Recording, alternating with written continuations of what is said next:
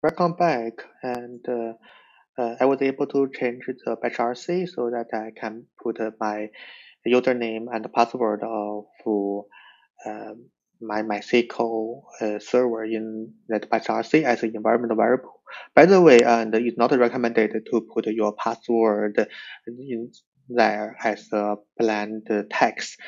We are doing a tutorial, and so it's okay, and I will remove that later. Okay, let's first test it if I can connect to MySQL. Okay, it's there, and I need to see whether I have my database in there or not. Okay, okay, I already created this domain test, so I'm fine. I'm good. So let me exit, and now I have my MySQL. Okay, not in there yet. Okay.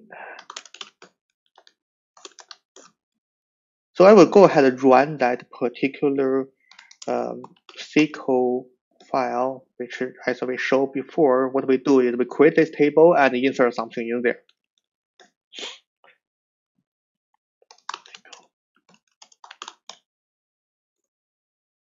Okay, and just without logging there, I just want to, if I able to get all that information in there, whether I created a table and insert all the 30 rows successful or not. Okay, so we have it.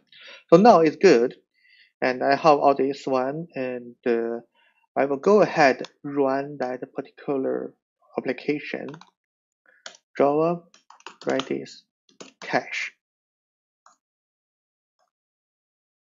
Okay, so here we know that we are able to connect the Redis server already, and also we here need to ask for SQL query.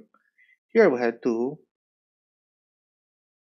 we will ask for a query, which is to get what's in that row for that particular day, the the first day of the 1999. Okay, we got the result, and that result is come from MySQL. And I do run the very same query again, and that result come from the Redis cache already. So cool. And I'm keep talking. And hopefully I will already talk for more than 10 seconds. Yes, I did. So the result come from MySQL again, cache again. So now I will demonstrate this. I will do something similar. I will get the same result.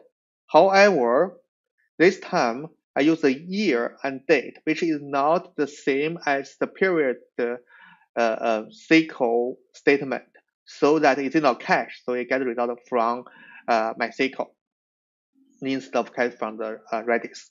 Okay. So we will run a couple other things.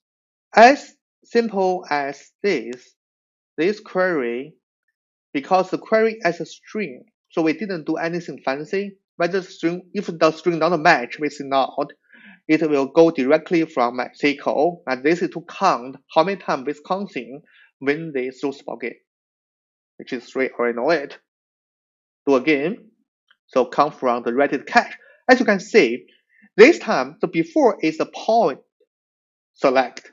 So sometimes the cache may not really work that much because we already will have a result cache in MySQL cache layer. However, we do a count star with aggregated.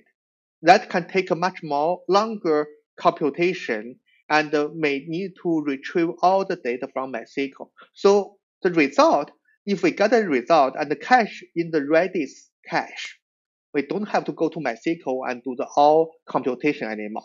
So that's the big save here. Okay, already more than 10 seconds, I believe. I have to do it again. Yes. But now it's in the cache.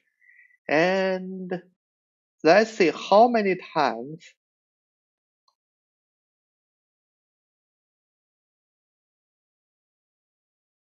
the top winner.